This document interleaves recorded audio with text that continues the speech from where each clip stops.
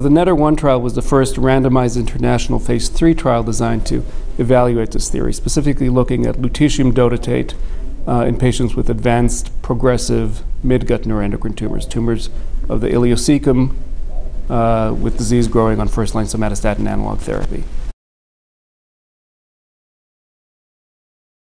The findings were, in my opinion, extraordinarily impressive. The median progression-free survival, which was the primary endpoint, improved by 80%. The hazard ratio for progression was 0.21, which is fairly unprecedented in oncologic studies. The median time to progression was 8.7 months with high-dose octreotide, which was the control arm. It was not yet reached on the lutetium arm, with a median follow-up of nearly a year and a half.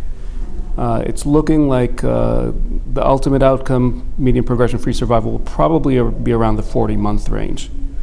As far as overall survival, which was a secondary endpoint, there was a very strong trend towards improvement in overall survival.